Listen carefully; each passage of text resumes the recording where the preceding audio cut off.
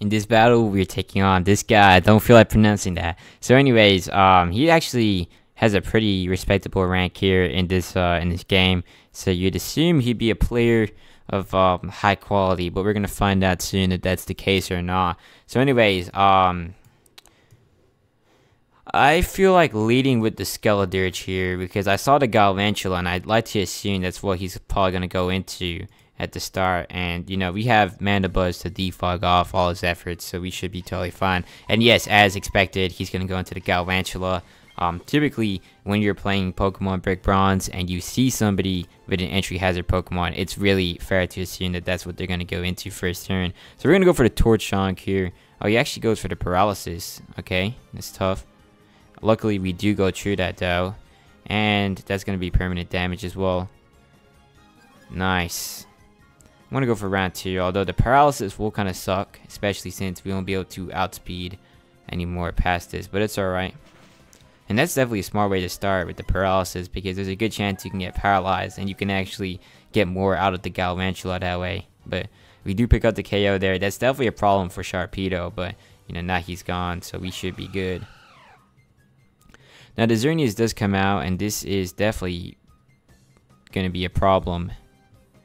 Although I think Skeledirge actually has a great matchup here, since I'm not affected by his Geomancy. He might not know that because I actually have Unaware. So I was looking at my team, I was like, I know I had a check for Xerneas, and I realized this is a check. So he actually basically gave me that free opportunity, and this is gonna hit like a truck. Yep, nice. I like what I see. We're gonna go for round 2 actually. Oh, he's gonna go for the Moonblast, and that's not gonna do anything because it's you know, it's resisted. Yeah, he's gonna take. Dang, this thing is a tank. It's really not. I mean, it is strong and all. It's really tanky, but the Unaware ability really just goes the distance, especially against a Pokemon like Xerneas. So this for sure is a great Xerneas answer, and now we're actually gonna be dangerous. So he goes into your Waltall. What are you doing? I mean, maybe he has a physical attack here. I actually don't know. I mean, I guess this is fine. I would have just gone to Landorus and picked up my KO. So really, I'm just gonna get as much value out of Skeledirge as I can right here. This should not one-shot. Yeah. And this is gonna hit like a truck. And almost a one-shot too. Unfortunately, just shy of that. But you know, now, I mean, I think Sharpedo is gonna come in and really just clean up. I don't remember what else he had in his team, but yeah, I mean, like, they should all be weak to Sharpedo now. So we do unfortunately use the Skeledirge there or whatever, but it's fine because I'm gonna get the. Oh shoot, he does actually have a counter to Sharpedo. It's alright though. I want to protect first turn. I forgot about the sticky web being up. I should have got rid of it earlier, to be honest, but now it's alright.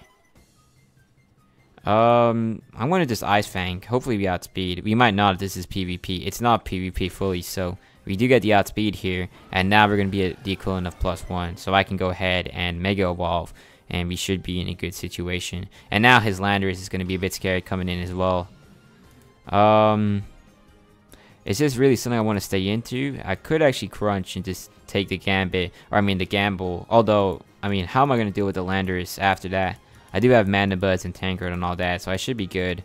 I mean, yeah, he's only got 3 Pokemon left, so I'm just going to go for the crunch and hope it's enough. There's a good chance against frailer Pokemon like Zeraora that you can actually one-shot. I could be wrong here. It's going to definitely at least bring him to red, but we're going to see if I was wrong or right, because I don't want to have to switch out and, you know, deal with the sticky web again. I'm just trying to get this over with, to be honest. And it's just shy of the KO. That's so tragic. Yeah, we're not gonna live. That's unfortunate, truly. Garganico comes out here. That's so tough. I actually really wanted that KO right there, but we just missed it. And he might actually have close combat. I'm just gonna go to Tangrowth, to be honest, because if he attacks, then he's just gonna take Rocky Helmet chip damage and die. So it should be fine actually. Yeah. Play Rough comes out. Yeah, there goes Zeraora. I mean, Tangrowth's basically going to shut down Landorus because I do have the Hidden Power Ice. Although, to be honest, Landorus was like the only Pokemon I really paid attention to.